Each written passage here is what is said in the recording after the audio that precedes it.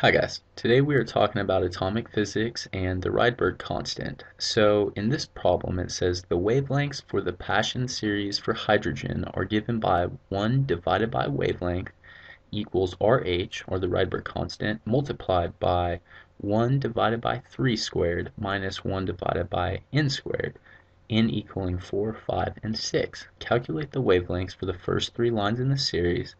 Identify the region of the electromagnetic spectrum in which these lines appear. So the first thing we need to do is just rewrite this equation solving for wavelength. So we've got 1 divided by our wavelength is equal to RH multiplied by 1 over 3 squared minus 1 over n squared. So if we were to take this up here and then we take this whole big piece and throw it down here, we get this wavelength is going to equal 1 over, so you got the wavelength, and I'm just switching sides, so but so you're going to have 1 over this whole function. So you take RH multiplied by 1 over 3 squared minus 1 over n squared. And so since we are doing 4, we'll start there. So we'll say 1 minus 4 squared. Okay. And when we do that, so I got the 1 over the RH, which was just this. This is the constant we are using. Okay.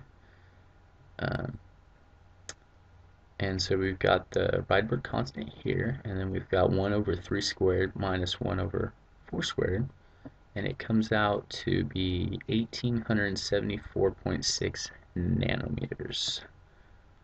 So 1874.6 nanometers. Alright, so that's the first wavelength.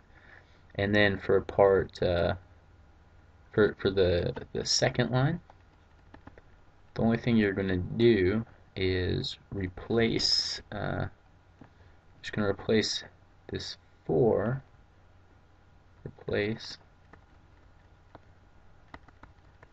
with a 5, so you're going to have 25, and it is going to be, so that's the only thing we did, and it's going to be 1281.5 nanometers.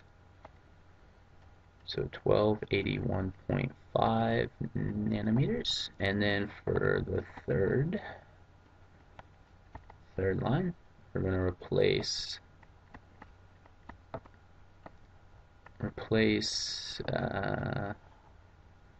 that with a 6, and we are going to get 1093.5.